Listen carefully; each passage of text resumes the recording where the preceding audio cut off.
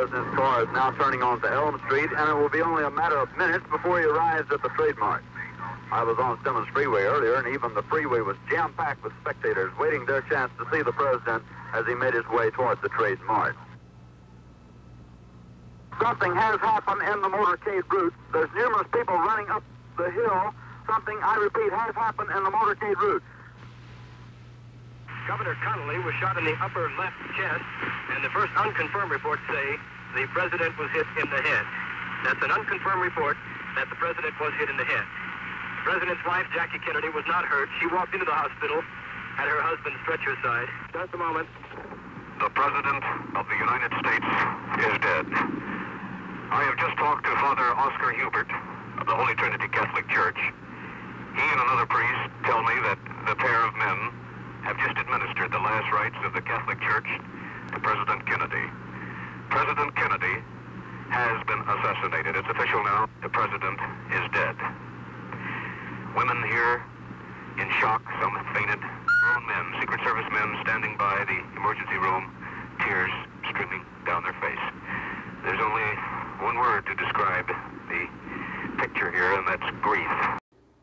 Ask anyone who was alive on this date 50 years ago. They can almost without a doubt remember exactly where they were when they found out that the President had been shot and that Jack Kennedy, in fact, was dead. In the half-century since, volumes have been written and presented about what happened, who was responsible, and of course, about the chaotic days that followed, from the funeral procession and the formal national mourning, complete with the image of the President's son, John Jr., or John, saluting his father as the casket rolled past.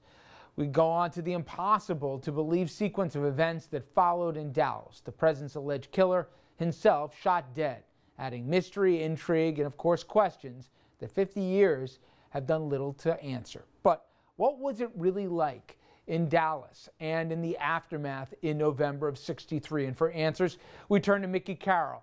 Carroll, of course, a force in today's political world, director of the influential Quinnipiac Polling Institute, one of the best polling outfits in the country. 50 years ago, Carroll, a reporter covering it all for the New York Herald Tribune newspaper, and he's kind enough to join us now. Mickey, thanks for a few minutes. Nice to talk with you. Does it feel like 50 years?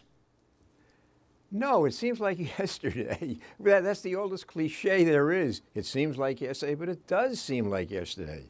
You know, I remember what that police headquarters was like.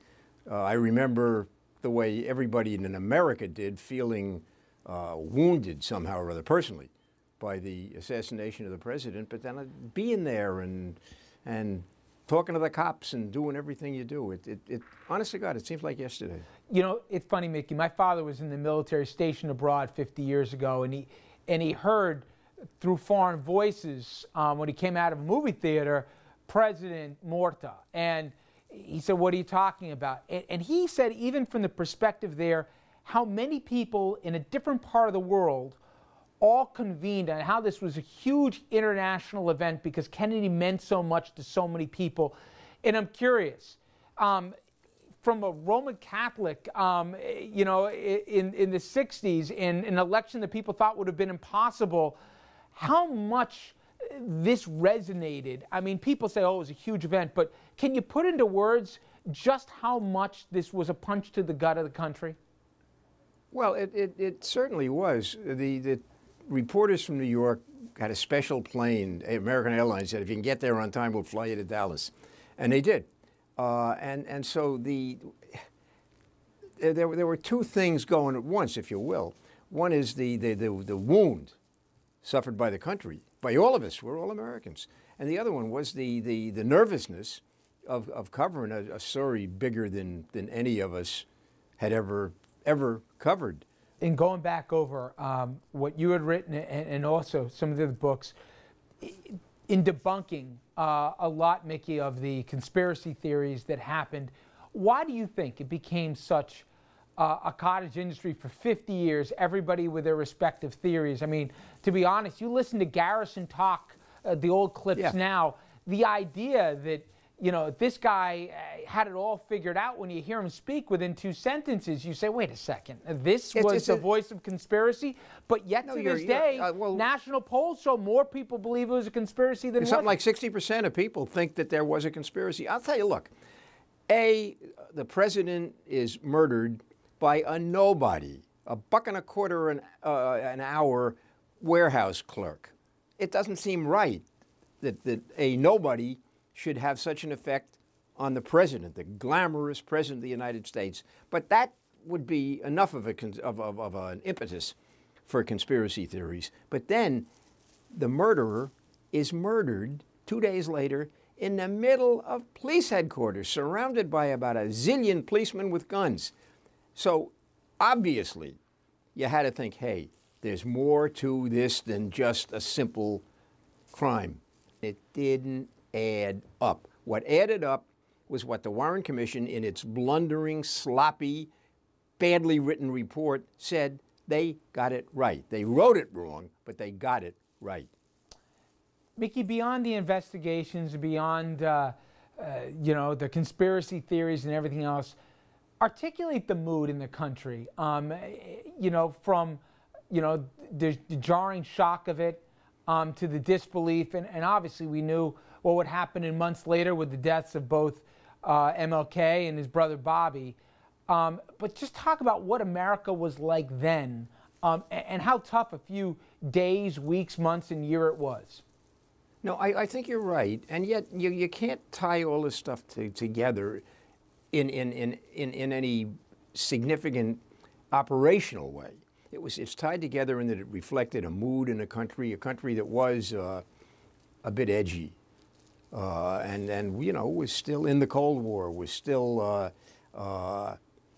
it was an emotional time, and of course the later murders, Martin Luther King, Robert Kennedy, you put it all together, there was no relationship between them in a sense that one somehow or other had something to do with the other, but they all had something to do with the mood of the country and the shock that we felt, that everybody felt. And it took a long time to, well, I don't know if it ever did wear off. I was going to say wear off, now look at it now. The wounds that the country suffered still exist. If anything, how do you think things would have been different? If Jack lived and he won a second term and he finished out his time in office, how would it be different if you have to look in that crystal ball, Mickey, as a country? That's a darn good question. Of course, it's unanswerable. I think Jeff Greenfield wrote a book, fiction, projecting what he thought should happen, really. I mean, what happened was, if you read Caro's latest book on Lyndon Johnson, Johnson came in, took over as president, and almost immediately, he started to make things happen. The budget, the civil rights bill, so forth and so on. You don't know.